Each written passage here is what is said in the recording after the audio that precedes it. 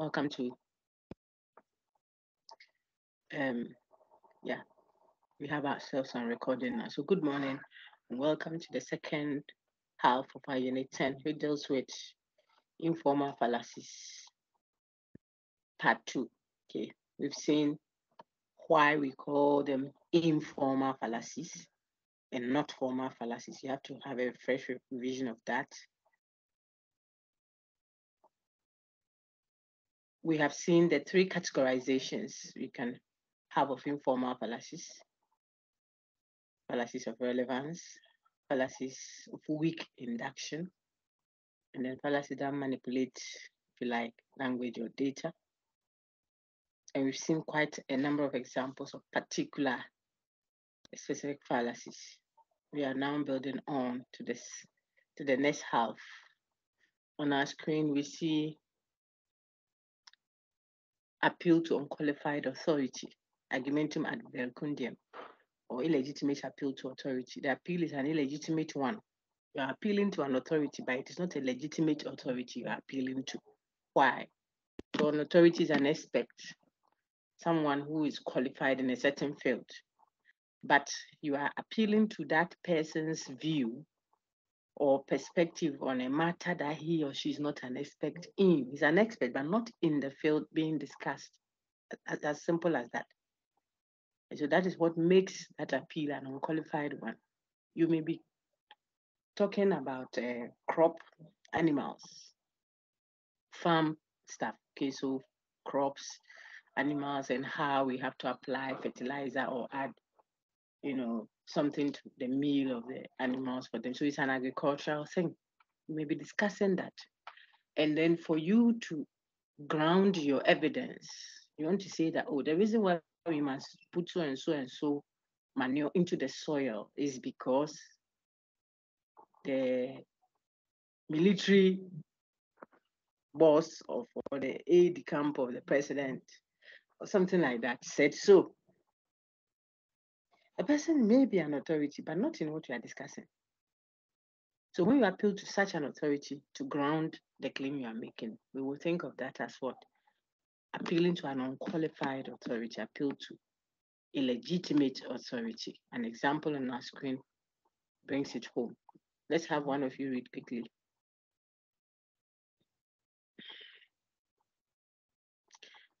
Anyone wants to read that quickly? Priscilla, go ahead.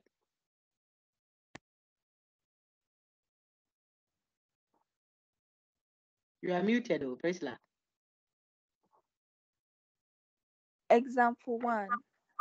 Mhm. Our pastor says that prayer in public schools is unconstitutional. Therefore, we must conclude that such prayer is perfectly legal. So the Example pastor says prayer in public schools is not unconstitutional. The pastor is an authority, but an authority in religious matters, faith matters, not an authority in constitutional matters or legality. Law and constitution is for lawyers or people who know the law and are authorities in it. You see, you may know the law, but not be an authority in it for you to go and administer it. Okay. So someone may know drugs, they may know that, oh, this antibiotic is good, but he's not an authority, he's not authorized to. So you don't appeal to someone who is an authority in another field to ground claims that are being made in in another field that he is not an expert in. It's as simple as that. When you do that, you are appealing to an unqualified authority. The same thing is happening with the Prof. Ibn Drew example there. He is a highly respected entomologist. He studies insects, entomologist. Okay. He has sat in a place of authority like being a vice chancellor. He would have met big people and whatever. So his status and his authority is big up there. But when we want to discuss coronavirus, look on your screen. He recommended chloroquine for the treatment of coronavirus. You say, therefore, chloroquine should be used to treat the coronavirus. That is unqualified authority you have appealed to.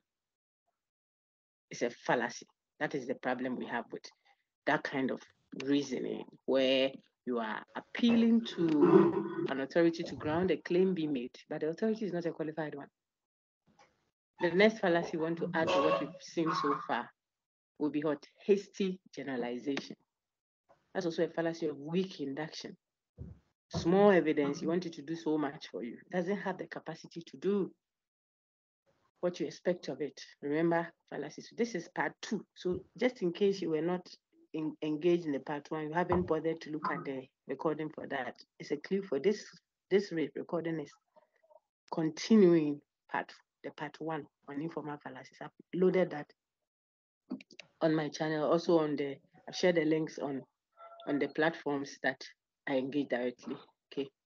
So what? So hasty generalization is also called jumping to a conclusion.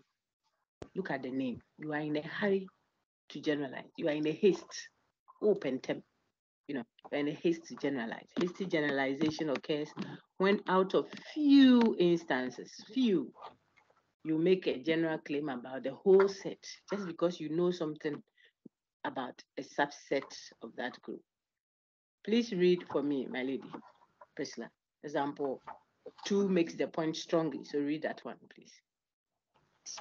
The actress Jackie Appiah, the journalist Abeku Santana, and the influential man of God, Pastor Otabel, have all endorsed Mahama for president in the 2020 elections. I think that settles it. Every famous person intends to vote for Mahama. Can you see the fallacy there? Yes. The person has 3 instances of famous people who say Mahama for president. This is before 2020. So you can tell it's not a recent thing.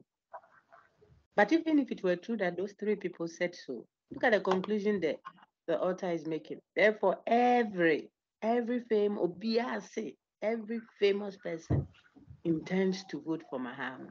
What is your reason for saying that? Oh, but Jackie Appiah said so.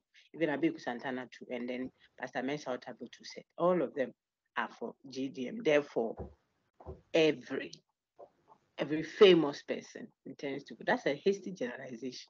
Here there is evidence, okay, of people who have said yes for Mahama.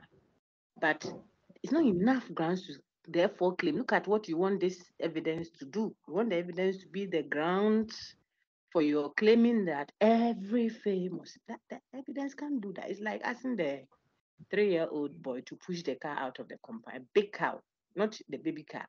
Push it out. How?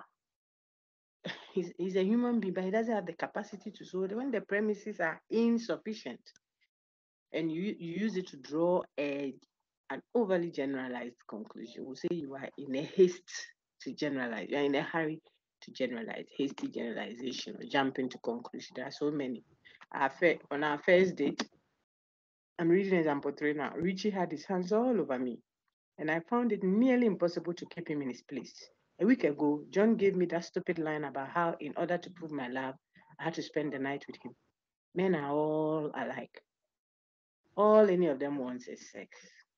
See, the hasty generalization in that is in the fact that from 2 experiences you've had with Richie and John, you draw a conclusion about, oh, man, that's hasty generalization. Any questions? We've done 2 of them.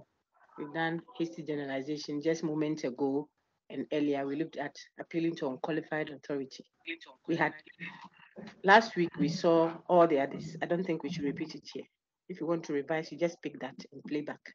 You have an advantage. If it were in-person lecture, that lecture would have gone. You can't access it again. But thankfully, you have recorded them, so they are there for those who may want to revise the previous 6 informal fallacies we did.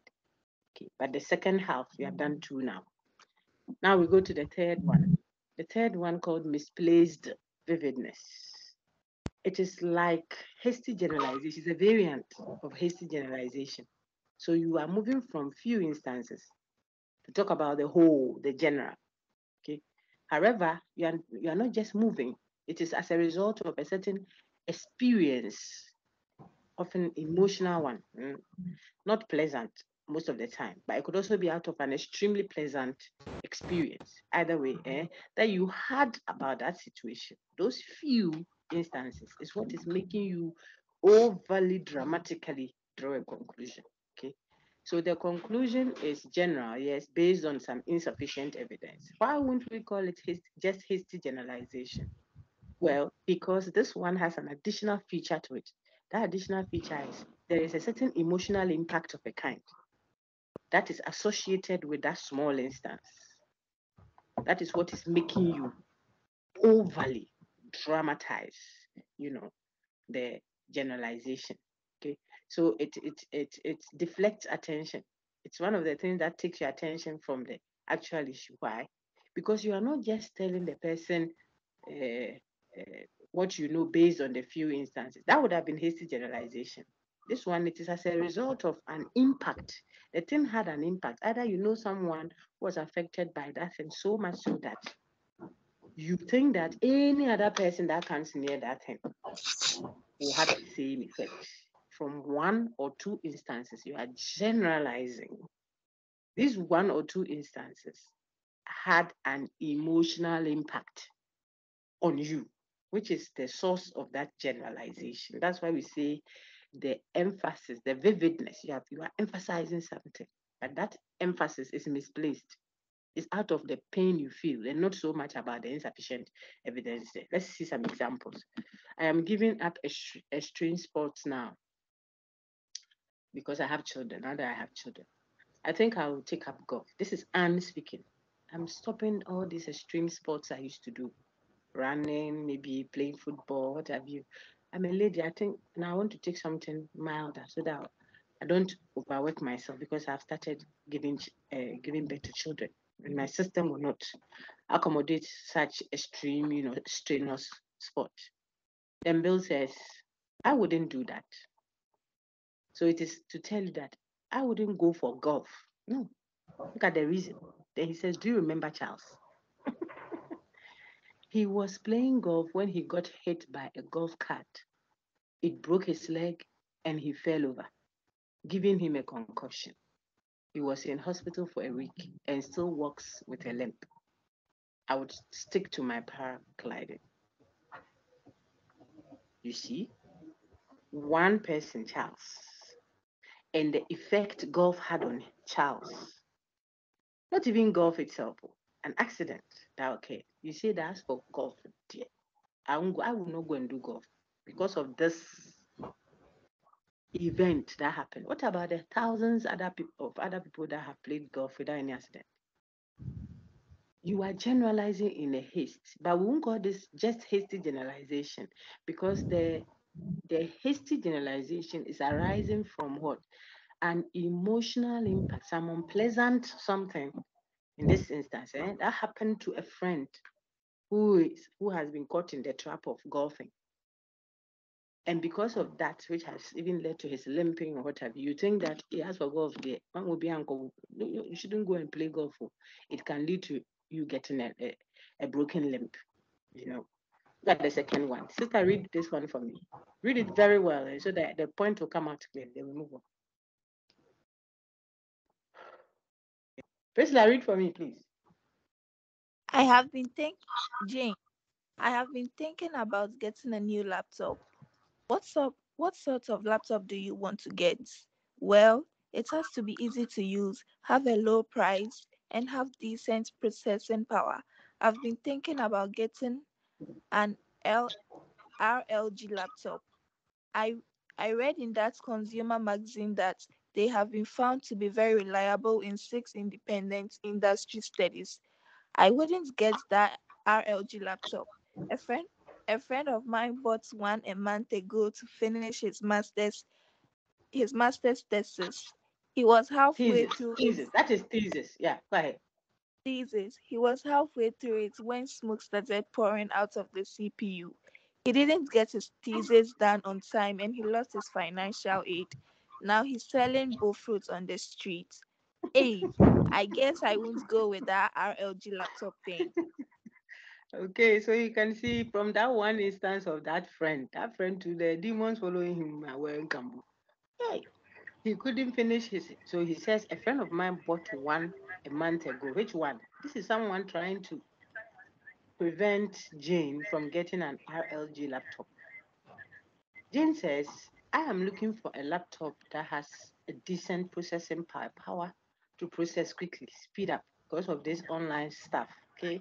I want one that has a power that I can stay outside and use it for a while without a plug. So it has to have a lasting, and I think that, and the price too should be, low price. I'm a student. I don't want to have to buy, an expensive laptop. It's even risky for me. Someone will steal it easily. Then I've seen in the consumer magazine that RFG seems to be a reliable gadget in that regard. Your friend says, no, I don't think you should go get an RLG laptop. Why? Look at the reason. Because a friend of his bought one a month ago to finish his master's thesis. Halfway through it, smoke started pouring out of the CP. He didn't get his thesis done. Hey, so when this one got spoiled, you couldn't use another laptop to finish your project. Hmm? He couldn't finish his thesis. Now he has lost his financial aid and he's selling bullfruit on this. This is a kokonsa guy. If he's a man, he's a man kokonsa. Now he's even selling bullfruit. What has he selling bullfruit? Do you know? I guess he couldn't even bullfruit. It's beef loaf, eh? Just in case you don't speak the local parlance. It's beef loaf, but in our parlance we say bullfruit. He's selling it on the street. A master student because of ILG says bill and its failure, the machine's failure has made the masters then now a fruit seller. I mean that's a dramatic, vivid, insufficient evidence. You are trying to make a case that overgeneralizes something based on just one instance you have. But there are a lot of ILG laptops being used by many people.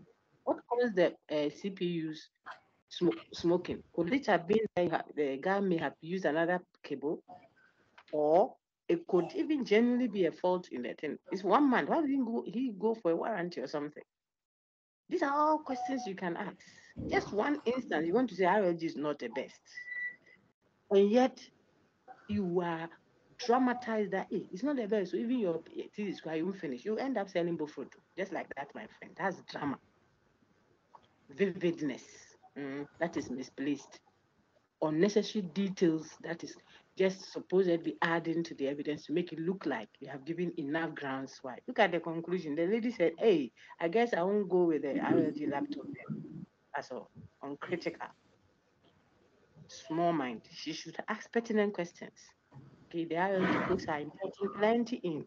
So if this is your reasoning, it is like misplaced, it's like insufficient evidence. One, the first one we did, hasty generalization, but this one even has another sickness to it, which is what?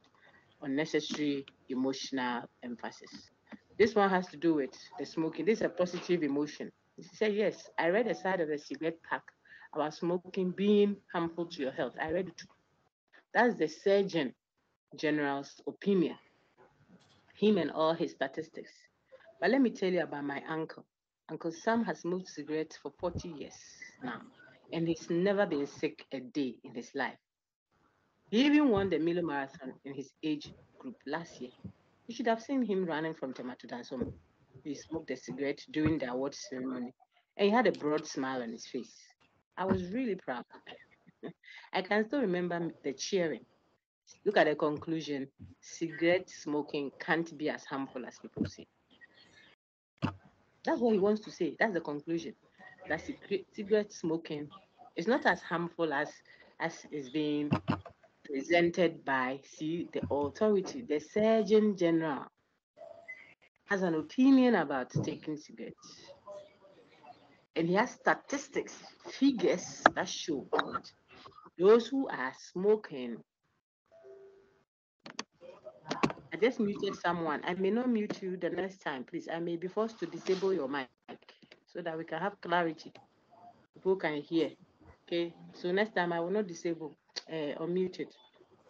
Next time I will not mute it. I will only disable it. Please be minded. All right. So we are just showing you what happens when you say that, Oh, my uncle farm is an instance of, the fact that we can smoke. I mean, nothing will happen. All this thing they are saying is not true. They should tell immediately that what the person is doing is the person is confusing that one instance. He's using that one instance to draw a general conclusion that it's okay to smoke cigarettes. Okay, but that one instance and the pleasant effect it gave him or her does not support. Nana Benin, Nana Benin. The reason why you want to unmute your thing when I disable it. When I mute it, then you unmute it again. Oh, all right. So that is the point with misplaced vividness. Here, the emotional impact about it is how that uncle is even winning awards while smoking, and he's over 40 years into the smoking, and he's all chic and fine. That's the experience the speaker has. One experience, or Uncle Sam's experience, finished. He's even winning marathons and what have you in his old age. So what? So based on that one instance and the experience she has about that one instance, she's generalizing about all smoking, regardless of what even the expert says. The expert says in reference to statistics available to him. That was misplaced vividness. The next fallacy we look at, apart from unqualified appeal to authority or appealing to an unqualified authority, that was what we did first. We saw hasty generalization. We've just done misplaced vividness. They are all fallacies that are committed informally. Fallacy number 4, genetic fallacy. You saw this one when we did causal reasoning. When we saw post hoc, ergo propter hoc, confusing cause with effect, that's pro-causal, non-causal. We saw confusing a correlation for causal connection. Then we saw ignoring or sometimes we say overlooking a common underlying cause. And then the last one there was genetic fallacy. When you use the genesis, the source of a thing, to either accept it or reject it, you commit a genetic fallacy, the genesis of it. Okay, we are accepting it because of where it comes from. I gave a very long commentary on my DE, the session I had with the DE folks, talking about how Ghana will just accept anything wholesale. Don't ask questions just because it came from so and so. Even as a nation, sometimes we do that. We have imported wholesale practices. We don't want to fine tune them for our purposes, political, systems, sometimes financial policies. They might not work if you borrow someone's dress or you buy a dress from the shop. You want to make sure it fits. There are places you may want to loosen up because of the body you have. Others you may want to tighten up. You just don't take wholesale just because of where it is sourced from. That's my point. Genesis. Okay. The first example says the phone you are using was manufactured in China. So it must be a fake one. You see the problem? It could come from China and would be a mega, mega, mega quality phone. If you go to China and ask them to produce a manufacturing company there to produce fake things for you, they will produce it for you. There is fresh tomatoes at the market, and there is a mopotoy, the rotten one. The rotten one, 3 baskets for 3 cedis. The fresh one, 1 basket for 100 cedis. Then you go and buy the rotten one and come home and say that market, all the things are rotten. She doesn't know what you're going to do with the rotten one. Maybe you're going to use it to do poultry farm or something. And the more rotten it is, the better for your feed. Think about it. So don't say because of where it came from, you went to make another for rotten things. Okay. But we are keen on that. So sometimes this is Ghana made. I want something else, Ghana made. But if you are looking for original kente woven, which brand do you want? It's Ghana made. You want to import that? So the source of a thing in itself doesn't make it right or wrong, good or bad, acceptable or unacceptable. It is the quality of it. And so whenever people argue, look at the example to the new undergraduate system is a copy of the American university system. So it must be an improvement over what we had before. Look at that. Small breed, small breed. Always remember this thing I've repeatedly mentioned in my sessions. I tell people America runs a democracy that is classified as a world democracy. UK is also considered a world democracy, but one has a kingdom system added to what the parliamentary system. It is still a democracy, government of the people, for the people, by the people. America will not shudder to think of a kingdom. In addition, I mean, the American president is a king. Hey, that won't work there. This, so you should understand. Yeah, they are both world-class democracies that people look up to. It means that it is possible for you to import something that is valuable, maybe the principles, but fine tune it. I don't know how to say that in other ways. Let it work. Look at your system. You're a communal, a society that is communally oriented. Mm? I'm not so keen on me, myself, and I. Even our language doesn't encourage that. When you are speaking, you do I. People say, oh, why? It's like it's not modest. It's not appropriate to be speaking me, I, myself in corporate settings, in shared settings. That should tell you that when you pick a ballot box oriented kind of voting system, it might not seem to work. Look at Africa alone. How many coups in this 21st century we are still recording? Is it that the people there are like they don't understand? No, no, no, no. Maybe there is a problem that a critical mind must look at. If the people don't associate with it, you can't force it down their throat. A person doesn't chew grass. What they eat is eba and a goosey stew proper.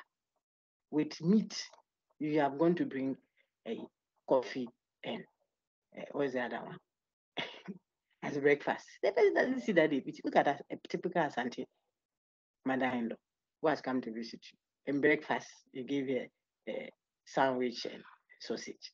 Lunch, you said you do pineapple upside down. I mean, she will tell you she hasn't eaten since she came. 1 week, naming the year. Because she's looking for fufu in Africa. You know, not even the one that you stay in a Porto, stayed fufu. That banku fufu thing, no, you have to pound it. Let the sound and the sweat and everything enter. Then you mold it and put the precursor inside. I'm just using all that to show you that it is still eating food, but it has to have a local coloration. So when you are adopting and importing economic ideas, political ideas, sociology, you people, psycho people, the thinking and everything must be customized. It doesn't mean you can't take from somewhere else. We don't live in societies that are not interconnected. We live in a society that is interconnected. So we may be in Ghana, but we can be relating with non-Ghanaian audience. So it is very important to allow for intercultural or if you like multicultural ideas. No problem with that. But when you adopt, for instance, wearing high heels, remember you have gravels here. So what will work, high heels or clogs may work for someone walking in snow. You don't walk in snow here. Uh-huh. I'm speaking figuratively. So when you go and bring it wholesale, you are adopting and you are using it, your walking will change. It will look like you are not a decent girl because your body will be shaking, blah, blah, blah, blah, blah, blah. Because it's high heel in gravels. And maybe if you put down the high heel or you cut down the heel a little, then your glory will emanate. You will have that elegance that a woman should have, and you will walk decently. People will say, this girl doesn't know how to walk right in that. You say, she doesn't know how to walk. It's not you don't know how to walk, it's the shoe. But perhaps if you wore your ahenema, the flat sandals, I'm speaking figuratively, we learned metaphors. So if our system, our politics, for instance, would be accustomed to us, it will be something that we can associate. We are consensual in our approach. So instead of ballot box and what have you. After we do the ballot box, can we have a consensual posture? That is the typical African thing to a large extent. It will have its problems, but we evolve it. Not 50 plus 1. So you can say what you like. I'm the one sitting on the throne for 4 years. When I finish, hey, that's why people can wait for the 4 years. They can't. It's not in the person, it is in our systems. So why am I saying all this genesis? When we go importing, or when we have a certain thinking about the source of a thing, oh, this baby food came from so and so place, so it is the ish. When your own, perhaps, local greeneries, Tom Brown, what have you, would have been more nutritious, more fresh, and suitable to our climatic conditions alone. Don't go beyond the climate. But it came from so and so place. So NYNT, because of that, it is acceptable. Or it came from so and so and so. Just because of that, it is not acceptable. That is a sick thinking. And we want the critical thinker to be aware of that. See how much I elaborated on that? Because I could ask you, for instance, to give 3 practical illustrations in very simple statement to show how genetic fallacy could affect our politics, how genetic fallacy could affect our economic systems, how genetic fallacy could affect our legal systems. How can we have a law that punishes in such a way? For example, I don't know any such law, but suppose we had a law that says if the mother misbehaves, punish the mother by what? Putting her into this. When the mother is a breastfeeding mother, you see, how can it be legal for 2 people to go and stand somewhere and say we have become husband and wife? Our witness is 1 person, not in an African setting. It won't wash.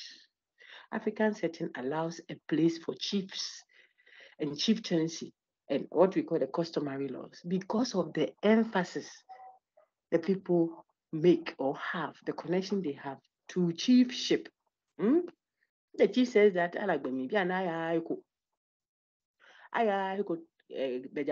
no one is going nowhere till tomorrow. See how the people themselves will ensure that that happens. And then let us hear it coming from Abang. And see, just look at the posturing. That is more than enough to tell you. That is not something you can go and import wholesale legal systems without watching how your sociocultural system is. This information I'm giving you, or elaboration, will help socio people, will help psycho people, will help social work, will help information studies, will help law students, political scientists. When you are making policies, you don't say e-levy, then we are going. Hey, the people don't care about what the intentions are.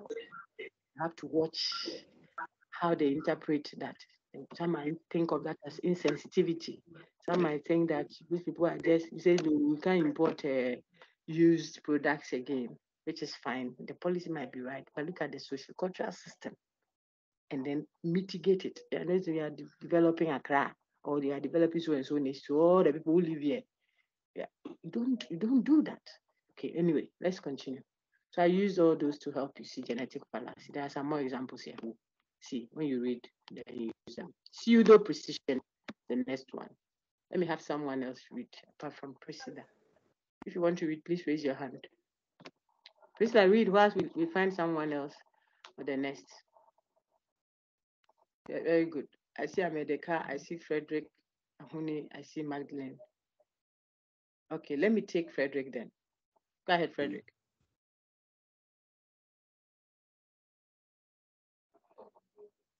Frederick, please read for us. Frederick Ahuni. Misplaced precision, mathematical mystification. Exact statistical figures are used to characterize notions that cannot be expressed in exact or numerical terms.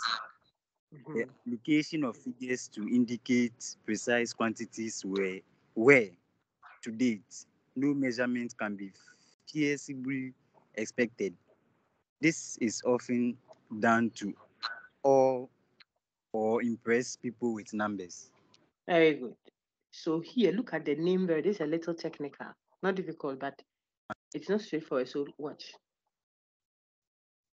Pseudo precision. We saw the word pseudo earlier. Pretending to be. So it is not real, it's false. That's why it's also called false precision. Okay? It is over precision. You are going beyond what you can do. You can't be precise about that kind of concept, but you are pretending as if you can.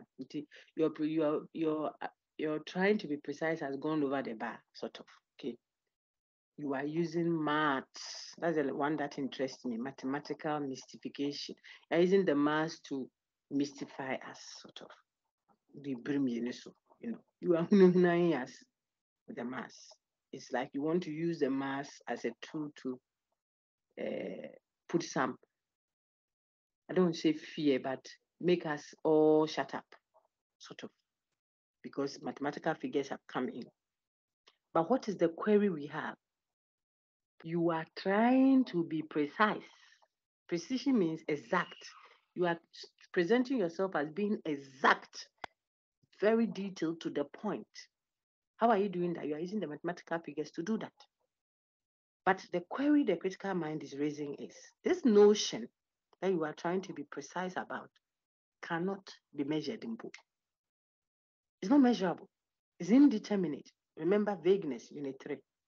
When we did equivocation and we did ambiguity, we looked at the third concept, vagueness, where we said metaphorical statement or metaphors are intentionally vague, purposefully vague. So that one, we don't critique it. But when we speak and we say, oh, democracy, for example, is freedom for all, that was in definitions. We critique that. You can't define democracy as freedom for what is freedom? Everybody doing what they like.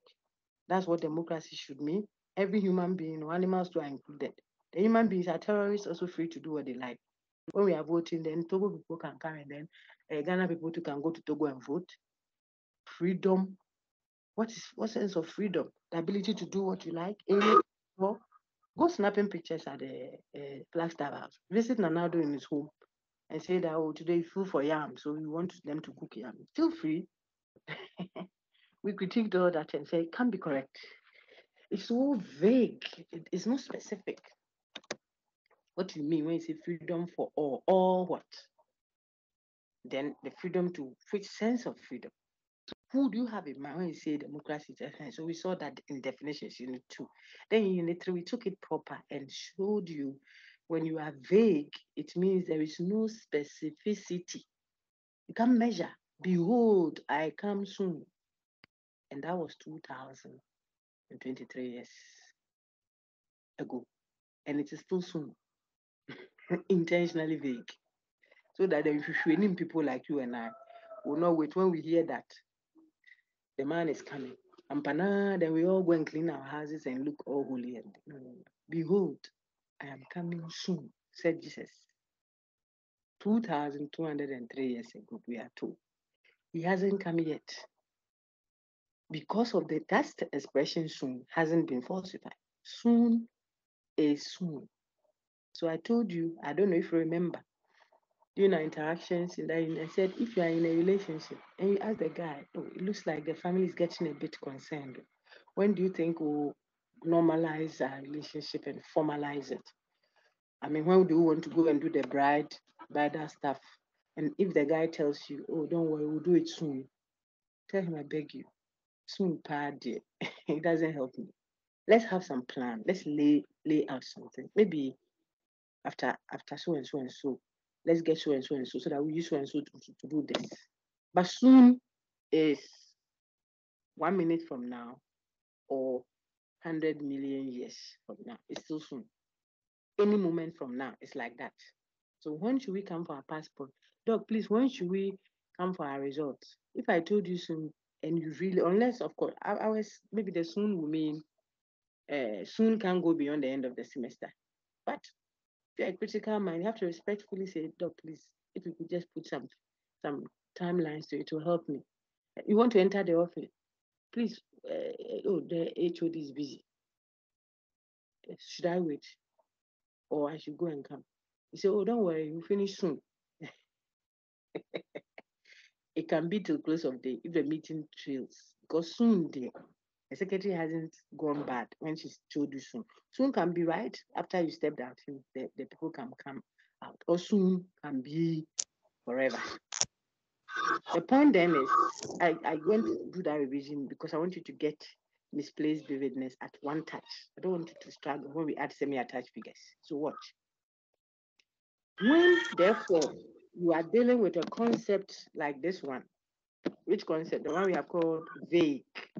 You are dealing with a vague concept, and you want to, you say you have done a research that shows you that a certain number of people, so let's say 60.66% of people have done this example. I found it now. Very good. In a recent 2-year survey, look on my screen, please. 75.38% of students at University of Ghana were discovered to be spiritually motivated. So we can confidently suppose that over 3/4 of Legon students on campus today are spiritually motivated. The argument is we have tested, we have done some research work, and we found that 75.38% of students are spiritually motivated. Brothers and sisters in the Lord, how do you measure spiritual motivation? For you to go and get 75.38% of them being spiritual, what is the standard for measuring spiritual motivation? That is the query. So don't come and use 7.538 BR to scare us, to give us an impression, to awe us that, oh, really? No. The concept you are talking about is not the weight of people or the height of people that you can easily count or measure and say, oh, 75.38% of Legon students have weights beyond what? 75 pounds. That is measurable. It will not commit this fallacy we are raising. But when you are using the figure to qualify, my dear student, a concept or a notion, back to the slide, see, a concept or a notion that cannot be expressed in exact or numerical terms, how do you measure spiritual motivation? How do you measure whether people were motivated spiritually to do what they are doing? Is it the tongues that they are speaking, how loud it is or how low it is? Is it the way they dance, how they are giving at church or something? Oh, but people do all that because of that Adwa Slave Queen girl at the back there. That's why he has come to the church. When he gets Adwa Slave Queen, he will not do that again. So it's not a spiritual matter. But some too will not do anything that you would have counted as spiritual. But they are rather inspired by the spiritual. What is the measuring factor? I said spiritual motivation. Is it like a BP that you can check with a and then you know this what is this historic and it is not something. Look on my screen, please. Point one. You are just pretending to have exact, there we go, statistical figures that are used. You are using it to characterize a notion, a concept that cannot, that notion or concept cannot be expressed in exact or numerical terms. It can't. Yet you have put the figure there according to your own research. What did the people go to the field to go and investigate? How did they measure it? What they are measuring is vague. So the starting point is the problem. Don't bring mathematical figures to come and impress us. We are not impressed. Go and clarify the concept, put measurable things there. Then when you finish and you do your analysis, it will wash with the critical. The application of figures, the second point now on your screen, to indicate precise quantities where up to date no measurement can be what? Feasibly expected. We don't expect that there can be something that measures spiritual motivation. It is not height. That is why those who are spiritual folks, like church and mosque and any believe in the religious, you know that God says He looks at the heart. It doesn't mean the body doesn't matter. So go and wear skimpy clothing and say God looks at the heart. No, if the heart is right, it will show in the body. It will show in the personality and all those ones. But the reason is sometimes even the giving the person is giving is because he or she wants to be seen. Why did Jesus say the widow's mite? The widow was the one who gave the biggest. because she didn't have anything left. All she had is what she gave, the coin. Others maybe gave 10,000, 20,000, but they have 3 billion left at home. So you are looking at the 10,000, which is big sitting there, which is fine. It helps to solve problems. But the one who sees and can measure infinity to infinity is the one who is determining what is. You say, don't do the judgment. Let me do the judgment. Do you know why he's a chief judge? Yeah. So chill, help each other, bear each other up. That's what we are admonished to do. When I think that the way you are going there, it might not, it might. So I help you. Not that I judge you, because the one who is the chief judge, who knows all the nooks and crannies of the matter, is the one who can tell the heart.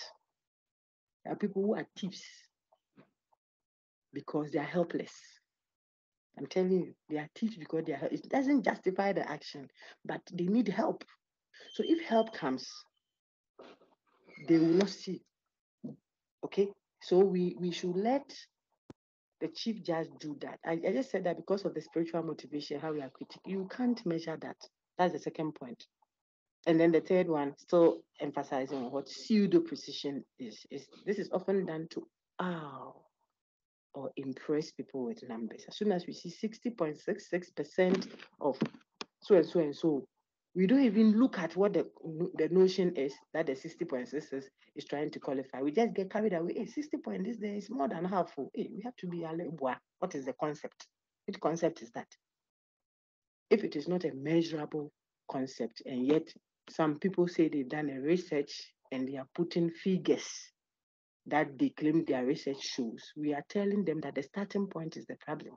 When you went to the field to measure this thing, which part of it is measurable? So the science-oriented field, social studies, sociology, psychology, linguistics, whatever, you go to the field to gather data, watch, so that you don't fall, into the trap of what pseudo precision. The last one, semi-attached figure. Let me take Stacy America. Stacy, read for me. Thank you, my brother. Stacy, read what is yours. Semi-attached figure. A statistic figure or figure attached to a conclusion but is irrelevant to the attributes featured in the conclusion or indirectly related to it. When the sample is not relevant to the hypothesis, the figure provided may just be factually related to the hypothesis. This is done to deflect attention from the subject matter and creates the impression that the conclusion has been meticulously researched. Well done. Don't confuse the two. Pseudo precision, we have just seen that it is the figure attached to a certain concept. That concept, we are not sure how you even measured it at all. To come and tell us that your measurement generated 97.99%. That's the problem we have, because the concept you are trying to measure is not measurable. It's vague. It can mean several things to different people. So if you go to the field to measure it, it means you went with a certain, either you went with your own conception of spiritual motivation that others may not share. That is why we'll call it out and say that it was what a pseudo precision. You are pretending to be precise about something that is not precise. But for semi-attached figure, your research, the evidence you are proffering, is very much connected to the conclusion. There is no, I'm sorry, I said it's very much correct. There is no vagueness with any concept. It is not a matter of the concept not being measurable. No, it is very measurable. That's the first thing. You have measured. That's the second thing. The figures you have introduced are correct after your measurement. That's the third one. What problem do we have with it? Well, even after all this has been said, the research, the evidence you have provided is not relevant to the conclusion you are trying to do. It is not leading you to the conclusion. It's totally diverting our attention. It is not relevant to the conclusion you want to draw. So even if we accepted the whole set of premises, which has the numbers there, has the figures in it, it has the statistics in it, we accepted it. That statistic and that research you have there doesn't lead us to the conclusion. It's irrelevant to it. Look at the example, typical one. They help you understand.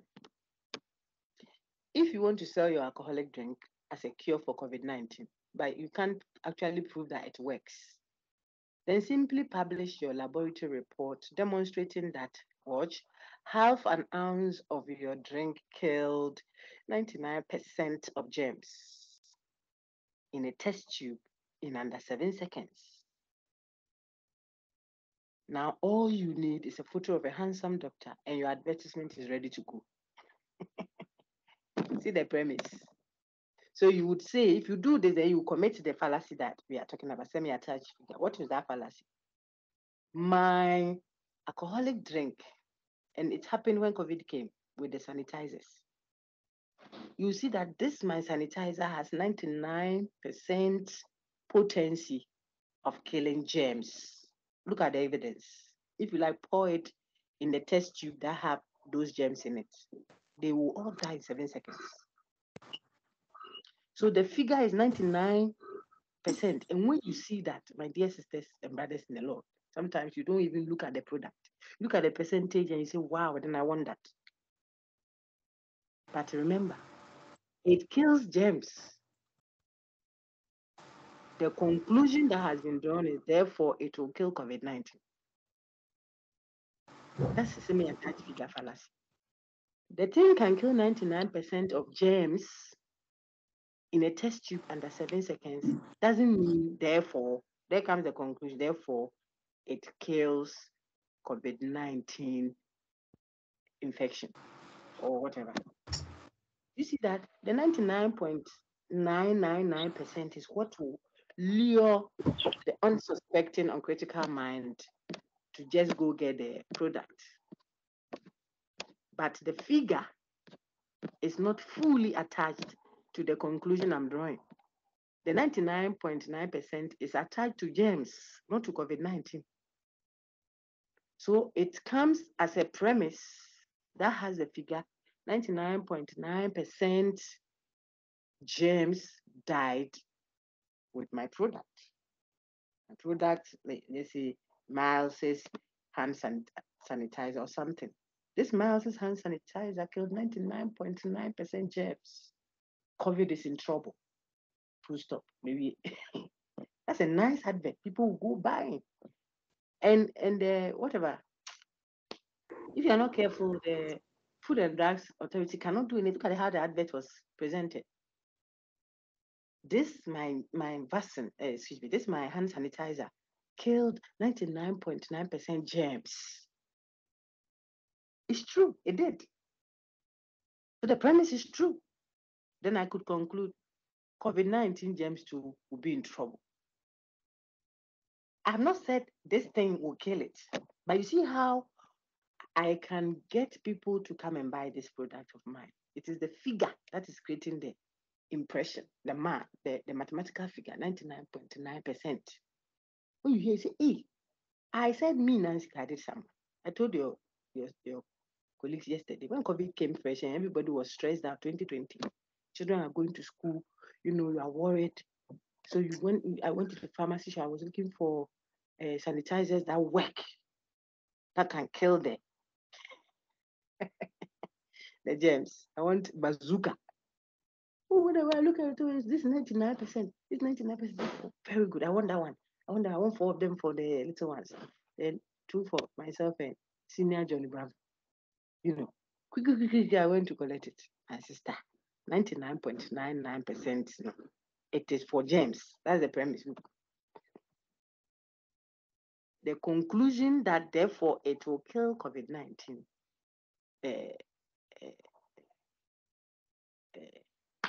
germs is not necessarily connected to this. This one kills all germs. COVID-19 was a special type of germ. Special type. But the premise with the figure in it, that's why we call it a semi-attached, because the maths that makes people look at it without talking. Look at the second one to have 75% off. When you hear 75, it is a big number. Oh, really? They are not questioning anything. Here, even if you accepted the premise to be true, it is irrelevant to the conclusion. But if you're not careful, that premise will lead a lot of people to assume that the conclusion that COVID-19 will also die, COVID-19 germs will also die accordingly. They will take it for granted. They will even query the relevance of that statistical figure in that premise to the conclusion being drawn. So the figure is not fully attached, it is partially attached because it is true that the whatever the drink kills what 99% of germs. That's true. So if you went to test it at the lab, it will be true. But the conclusion is what is this thing is not attached to. So it is partially attached. The research is showing a semi-attached figure. It is attached to the premise, but it doesn't lead you to the hypothesis, the conclusion. So it's not attached to the conclusion. That is semi-attached figure. What should you know in addition to all that we've said? Know that one passage could commit more than one flaw, one error, one fallacy. It isn't always one fallacy in one passage. Just like one patient in front of the physician could be suffering from anemia, jaundice, constipation, loss of appetite.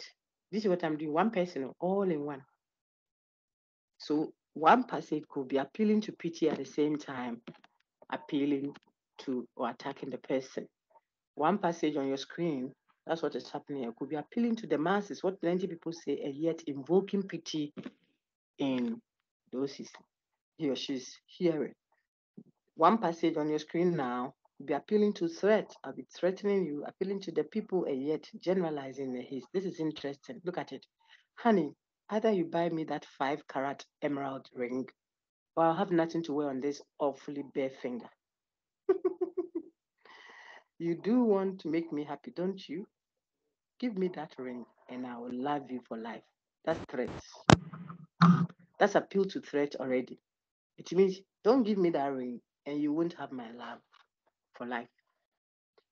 Every good husband buys their wives emerald rings. That's appealing to the people. Every good husband. Remember, yes, I look at my friend Akos.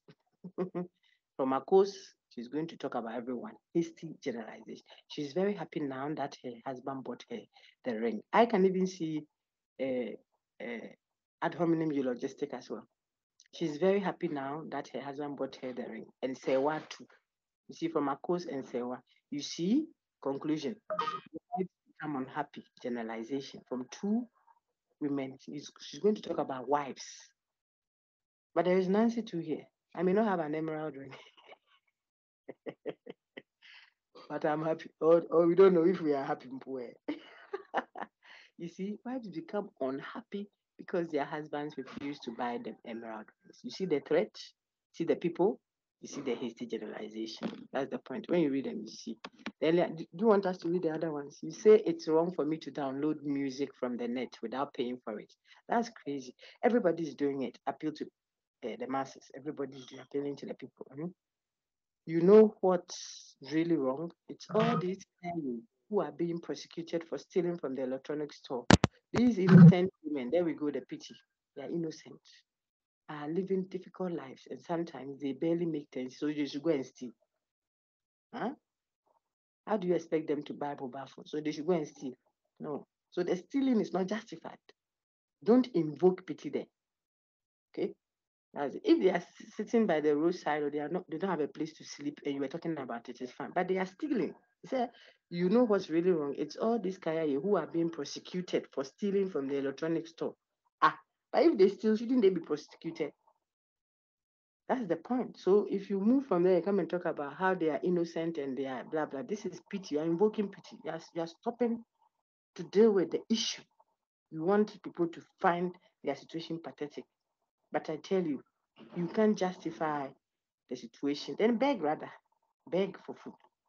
That one doesn't offend anybody in the system legally. than going to steal because you say you are hungry. Okay. And then the brothers will also steal things because they are hungry somewhere. They are hungry below the belt. They will feel free to steal. You have to be careful what you call a principle. Okay, then the terrorists who attacked the World Trade Center really shouldn't be blamed for their actions. There they go again. They came from poor, struggling families oppressed by religion. Right. You argue that terrorists should be punished, but you are always you you've always been a mean-spirited, stingy guy with no sympathy for anyone. Yuriati. There's ad hominem, there's logistic, there's appeal to pity, and there are several others I think I can pull out, even and so on. So conclusion, a critical thinker will not be duped if armed with an awareness of the different ways there are to provide a motivation to believe a conclusion instead of being provided good logical reasons to believe that conclusion. See, one is motivation. Motivation there is then it comes down again. Motivation, don't be motivated to give. Hmm? It's not motivation that makes you give. When you are always depending on motivation, be exhorted to give. They are different. Be led to give. Because let's talk about something else. Look at what we put there, but rather be provided with good logical reasons.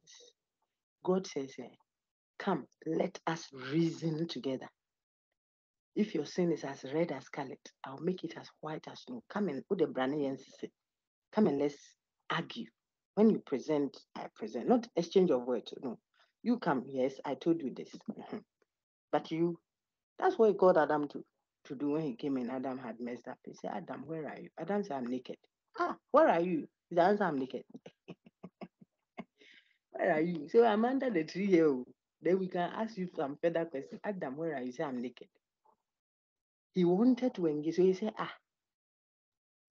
have you eaten the fruit that I said you should eat? Why was God doing that? I'm referencing the Bible, just in case you don't know. Can Google it and find Genesis something. Genesis 6. Have you eaten what I said you shouldn't eat? So that the guy can give reason, because he could have determined where the discussion would be, what our fate would have been. The guy doesn't want to engage rational reflection. No, it is the woman who brought emotions, judgment, not engaging. Understand that the responsibility was placed in your hands. So if a leader, you take responsibility for actions. Take it. Not just be, take it. No, don't just be responsible. Take responsibility. So you went into the washroom. You wanted to go and use the place. When you entered, someone had messed the place up. Sorry. You are stepping out. After all, you didn't do it. But when you step out and the next person coming after you goes there, the person will say you did it. So it is your responsibility now to ensure that what was created there is cleared. You have to take that responsibility. I mean, I didn't throw the thing there. When I came, the water has spilled already. Hey, it's not me, hey. But you're a human being working there. So even if you may not have the time or you are not able to mop it, it is your responsibility to tell the next person or the cleaner or something, oh, I think water has spilled. I'm going for a lecture. Can you help us clean that? You have done yours. We are all entering out of a lecture hall.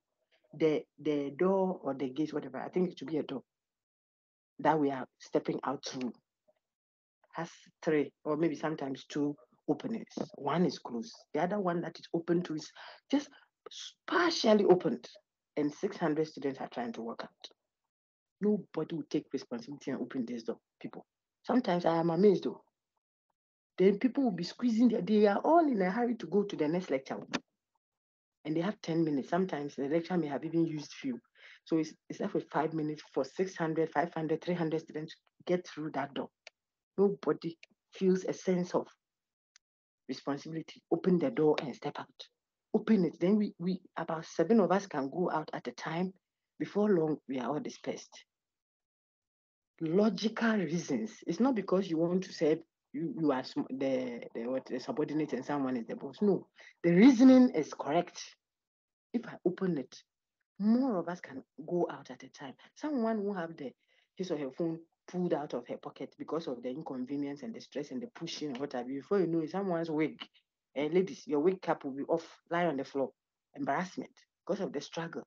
If someone can just reason, reflectively think that this one can be done this way, if we went this way, he says, as I say, oh, hold on, please, let me open the door. And then for a temporary 5 seconds or so, you pull the lock up, you pull this one and open the door. Wider fresh air will move out freely. You don't lose your stuff like that.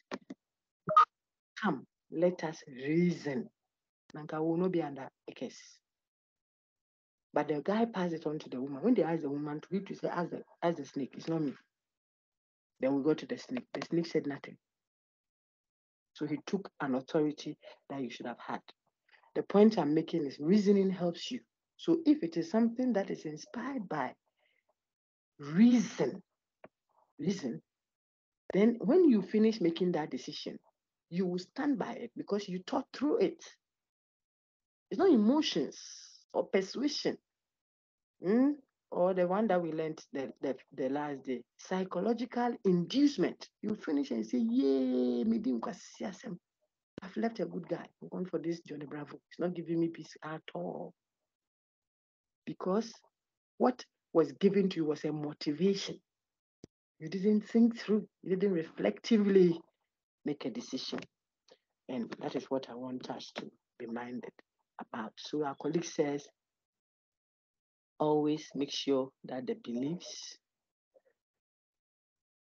the language, the statistical manipulations, fear, emotions, personal biases do not obstruct your view when you are making logical, rational decisions as a critical thinker. We are done. Just want to chip that in on the recording that if you are a person of faith, after you've done all these reflections, it cannot be without the supernatural hand that we believe in. And so you do that knowing that that hand will always ultimately determine how it turns out. I end the recording now and take your questions. Any questions?